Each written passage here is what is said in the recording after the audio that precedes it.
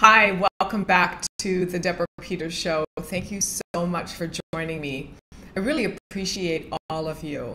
And as I build this channel, I want to thank you for being a part of everything that I've been creating, for sharing, for liking, for giving me a thumbs up, and absolutely for commenting. As we continue through this dialogue around what's changing in the world, I have quite a few different angles I want to take you through that you could use to build your business, to elevate your team, and obviously to take yourself to higher levels of awareness, actualization, and the fundamentals of achieving goals that you're setting for yourself. So in this particular show, I'd like to share with you why I don't use what's called critical thinking when I'm working with an organization or a company. It simply just is steeped in an old paradigm of black or white thinking, of what I often call the Newtonian physics approach to reality. And the reason that doesn't work is because in the black or white thinking, the right or wrong, the polar opposites of the way we're viewing the world, we actually cut ourselves off from the possibilities that could present themselves to us. And so this conversation, this particular show today, is about possibility or resourceful thinking. And that is what I use when I'm helping a company scale, when I'm working with a team. And what it does is it opens up all of the possibilities that you haven't thought of yet. We don't know what we don't know. And so we repeat patterns because they're neurological pathways that we've actually created in the brain through our thoughts. So when you're focused on a thought, when you're focused on an emotion, and you keep repeating it to yourself, it actually takes on a life of its own. Because what happens with the brain syndicate is it creates these neural pathways that then become their own thinking, if you will. The thought, the thinking of the thought actually does the thinking. So when you're looking at a critical thinking model and you're trying to get down to rooting out a problem, revealing a choke point, or trying to understand why this isn't working, why aren't we growing, why aren't we getting what we want, why are we struggling, or why can't we handle what's happening? It's because we're trying to fit this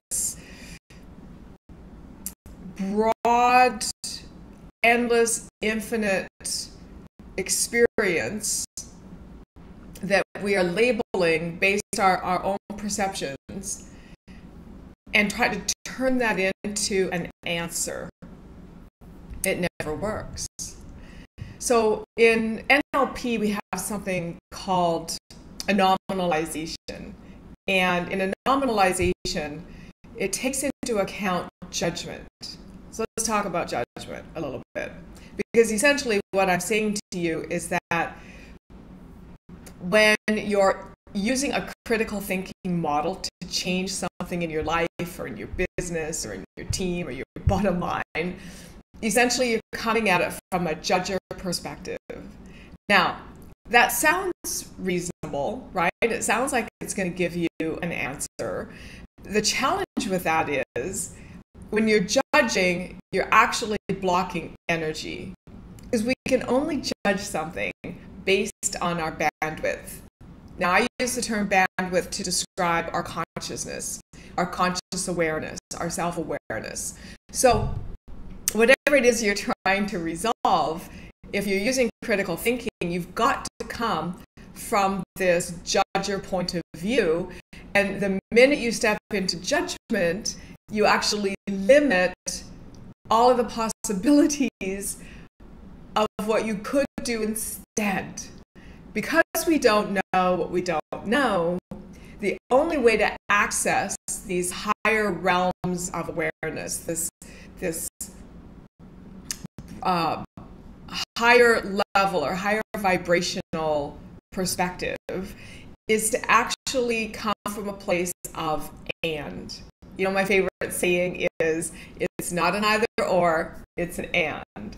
And so when you come from a place of, instead of being the judger, you actually reach higher into a higher form of questioning, and you ask questions like, what else is possible?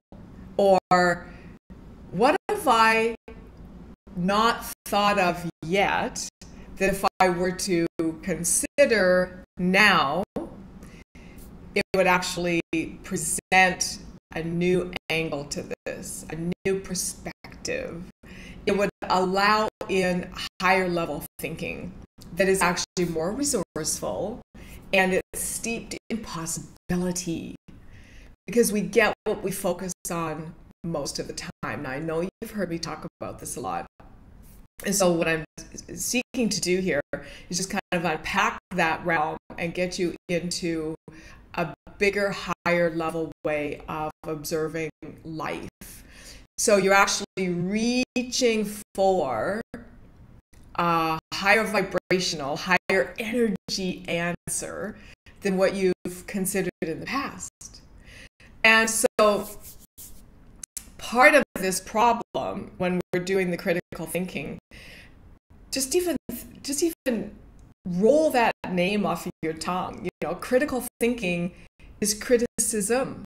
You have to be making something wrong before you could possibly find what works.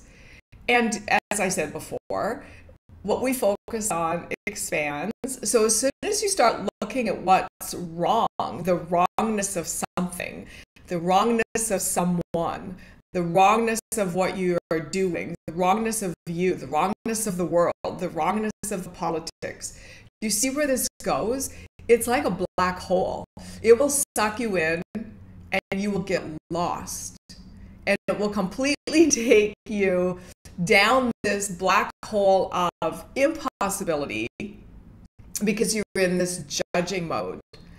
Because you can't look at something and judge it and criticize it without judging and criticizing yourself. It's impossible. We know too much now about energy to ignore this. So as you're going into this next growth phase in your life, whether it's coming up on Monday morning and you're starting a fresh week, or it's the beginning of the day and you're starting a new day, I don't care what day of the week it is, or you're halfway through your day and your day's been bad and now you're seeking to create a new experience, you can start over anytime. You don't need the calendar to tell you when to start over. But the nice thing about a shift in a calendar is there's a whole new energy that comes in as the numbers change too, because we are living in a mathematical universe. So for any of you that are rolling your eyes going, oh my God, she's into numerology, that's okay. This might not be the channel for you, because I use everything. I use every tool that is available to me, and I don't judge any of it. See, there's coming from that critical thinking again. It's like there's parts of let's say numbers that resonate and don't resonate. So you take what works and what doesn't. You know, at the end of the day, anything you experience in life only has the meaning that you give it. So you can make it wrong, you can make it right, you can make it useful, you can make it thought-provoking, you can make it inspiring, or you can make it all of the opposites of that.